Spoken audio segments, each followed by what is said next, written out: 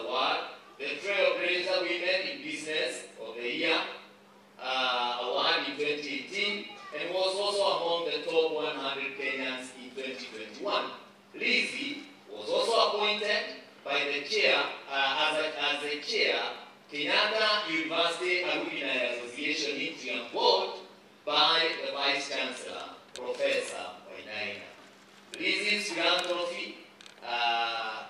philanthropy was not merely a financial contribution. It was a personal investment in the well-being of others. Her hands-on approach, be it in volunteering at local charities or organizing community events, showcased her dedication to making a tangible difference in the lives of the less fortunate. In times of crisis, Lizzie was a pillar of support. Her acts of kindness extended beyond material assistance. She offered a shoulder to lean on, a comforting word, a reminder that even in the face of adversity, there is hope and compassion. As we bid farewell to Lizzie, let us carry forward the torch of her philanthropic spirit. Let us be inspired to embrace the needs of our community, just as she did, and to find joy in the act of giving. May her legacy of philanthropy live on in the countless lives she touched. And may we be motivated by her example to create a world where kindness knows no boundaries. Parting is such a sweet sorrow. Lizzie had enjoyed a lifetime of good health until 2018, when she started developing acid reflux symptoms. She got treated at Aga Khan Hospital, but the symptoms did not completely disappear.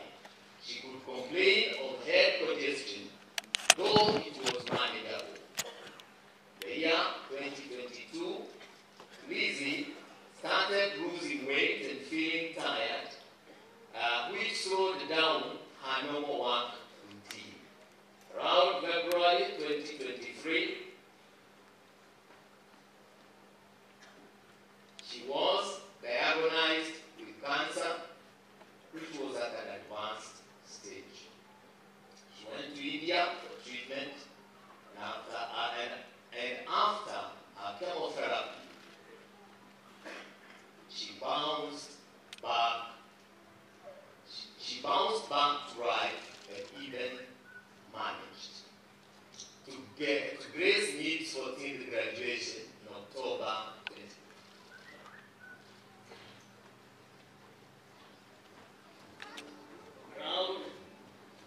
Around November, she started developing complications that saw her go back to the hospital. Early January 2024, she started vomiting and developed difficulties in walking and was admitted in Aga Khan Hospital. She was later discharged and went back home, where she was observed under nurse care from Aga Khan. On the fateful morning of Sunday 14th, the nurse called her family at home where she was recovering and informed them that Lizzie's organs were failing, and at around 12:30 noon, Lizzie took her last breath, surrounded by family members. As we celebrate the life of an exemplary lady whose humility would not have permitted her to see or refer to herself that way, we pay growing tribute to a life of love, service, and dedication to the less fortunate. That be well, Mom. Precious Shosho, sweet sister, cherished auntie, beloved friend, and an honored colleague, you have been truly strong to serve. God be the glory.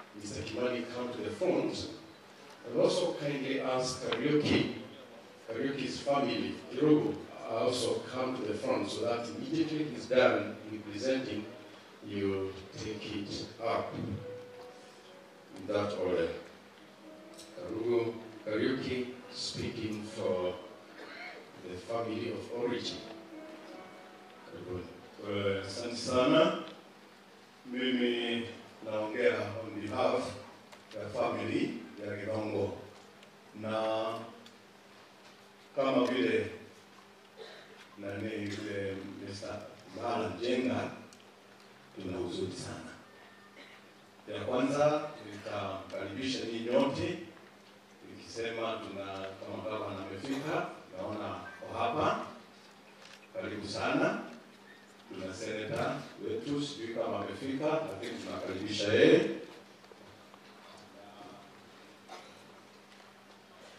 Kanisa wa ICK wale wanaongoza ibada ya leo, bishops, wachungaji wote na pastors wote, karibuni. Seneta wetu tunakaribisha, MP wetu wote wale wako hapa tunawakaribisha, MCs wote, wote tunawakaribisha. Na kwa hivyo mimi kwa niaba ya hapo nitaongea kwa lugha ya kwetu, Kichaina ya kwetu hapa Katanga. Bwana asifiwe. Mbele ya mbele mushokerie ngano inyuo mukite nigetha gucaka hamwe na ithuĩ bari ya gĩthongo na ngĩgũkwo gũkũ tũrĩ nĩkuo gwĩtagwo Gatanga village, Gatanga location, Gatanga sub-county na Murang'a county. Koguo ngĩmũnyitogeni ngũmwĩra gũkũ nĩ Gatanga na mũigwe mũrĩ mũciĩ gwĩtabari ya gĩthongo. Ithuĩ kana Lizzie ũguo rũgano rwa thomwo twende gũcokera njuge ithuĩ bari itũ twĩtagwo bari ya Gìkûu kuma gũkũ Gatanga na bari ya Gìkûu nĩ nene tũgacoka oroho ithuĩ Gìkûu kana Gìkûu na Gìkûyũ nĩ bari ya gĩthongo.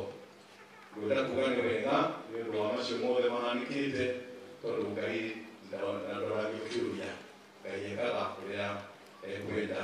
Gĩtua kwaria njuge maũndũ macio mario hau kana rũgano rũu rwenio ruothe niĩ ndarwĩkĩra mũkonde tondũ Liz niĩ hakwa na brother ũyũ ũrũgamĩte haha Bwana maingĩ Liz nĩ ũtũrerete na Reco gĩũkane haha niwe ũtũrerete tũrĩ andũ anini tũrĩ anake.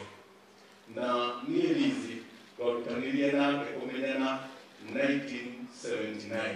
Koguo nĩ anderete, nĩ atwanĩte na niĩ ngatuĩka mũthuri na ngatuĩka ũguo ndari. Bwana asifiwe. Urushio kwenye atiri. Lizzie ni mwega. Lizzie maundu mothe arari mwega. Na gwari horo wa gicagi tondu guku ni kwetu kukiri gwitu. Ari othe mananie kwi Lizzie. Nie brother ya bro. Tutare tucokera thutha. Kana gaturia matharau. Ona ndari atwika undu muru. Akorwo uria mundu wa munene twi hamwe turakoragwo na family na ni Njenga ni uyu mugo ni araturetegeria muno koguo na tukiuga niona ni kumaka rona rugano ngawiga kai au ni twaragia nake koguo kai wa muno amukere wega na wiga ya kuma twiri haya ucio kene ati thini wa gataka Lizzie oyo orocio wa nakuu na ningi mugu siasa-ini neka siasa ni tondu kona mbolo Wanyoike ucio ari awe brother witu Lizzie ni amuteithagia gwika siasa na Lizzie ni athiaga na kunene muno toguo rwano rwandikitwo na niendete guthie muno na kwaria na andu wa keri niendete kuigirana muno na andu family yitu niyo rirwo ni mutumia wa bata no tukiuga atiri Njenga kwenda